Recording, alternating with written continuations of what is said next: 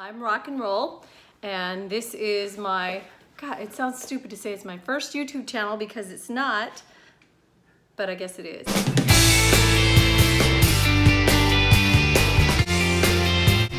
It's not my first YouTube video because I've been Rock and Roll, a real-life superhero, for almost 8 years now, and I know what you're thinking, real-life superhero, what the hell, does she have laser eyes? See, right here is where I edit the lasers coming out of my eyes. That would be great. But that's not how it works. Real life superheroes, if you look us up, are just a bunch of good Samaritans who go out there, and most of the time we wear costumes to draw attention to what we're doing, which is giving out food to the homeless, food and clothing, teaching. In our case, my group is called The Initiative, and we have been teaching free self-defense class to at-risk groups and anyone who really needs a self-defense class. I mean, you can call us up and we'll come down to your business, your home, and do a 2-hour seminar with you for free. And there are 13 branches right now of The Initiative across the US, and in Australia and in the UK. And we're growing. We also pick up used needles off the streets of San Francisco, and we've picked up 11,000 to date.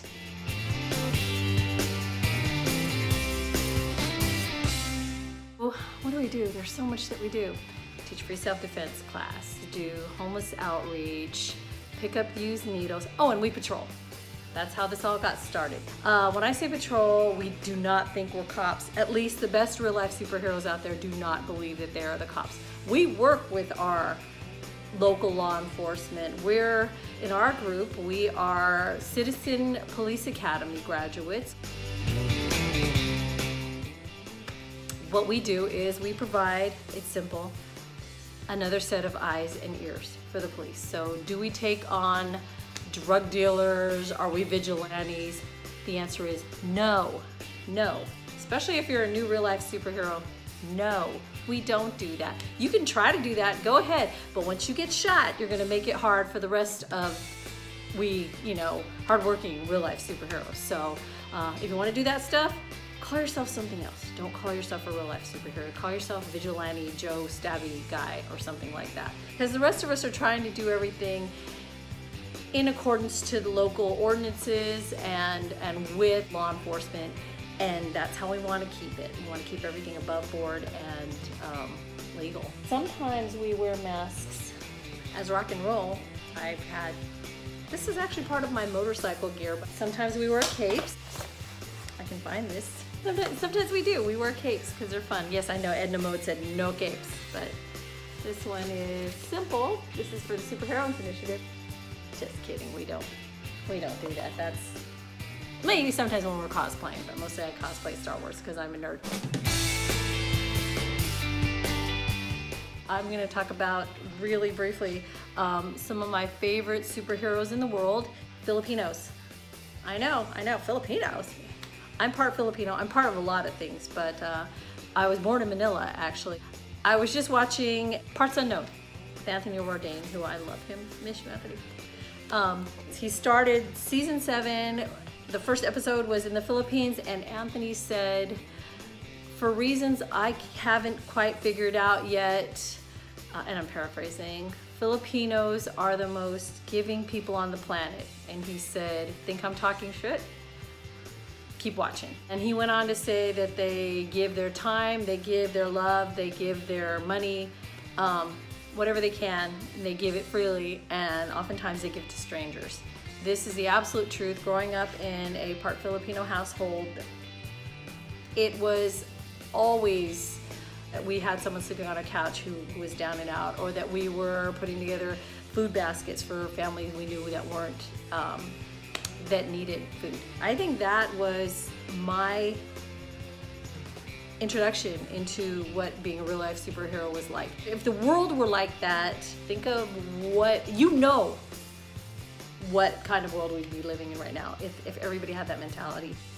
For my introduction video, I just want to give you a message based on all that. That is, I think, lesson 101 of real life superheroing. Do what you can for others whenever the opportunity arises. And that makes the world a better place. Our motto in the initiative is, we are saving the world one good deed at a time. If you're interested in joining a group, yes, I have to put this out there because of course it's got to be a recruitment video too. If you're interested in joining a group that has been at this since officially 2009, we've been in People magazine, they did a mini doc on us. We've been in Vanity Fair Italia, and you can check us out at initiativecollective.com. Or you can check us out on Facebook. If you put in Initiative Collective, it'll take you right to our page. My Facebook page, where you can find these videos, Save Yourself. So check out Save Yourself, and my Facebook name is Roxanne Cai, C-A-I. Because it wouldn't let me put rock and roll up. Friend me, tell me you watched my video, and you know, you always see people begging you to subscribe, but really we make these videos in the hopes that we will get enough subscribers to be able to make a little bit of money off of this. And since we take our money and funnel it straight into the hands of people on the street and give them food, clothing, socks, and socks, because we could really use them. That's what we give out on the street. But back to the subscribe, that's what we need subscriptions for. If you want to do something good for the world that keeps on doing good, like Ripples, subscribe. There you go. So, or join us. We're always recruiting. So we have a minimum of 3 hours of volunteer service per month. 3 hours, that's it. You'd be surprised, one outreach event will cover that pretty much. So contact us and let us know what you think. Thanks for watching, and have a heroic, wonderful day. Peace out.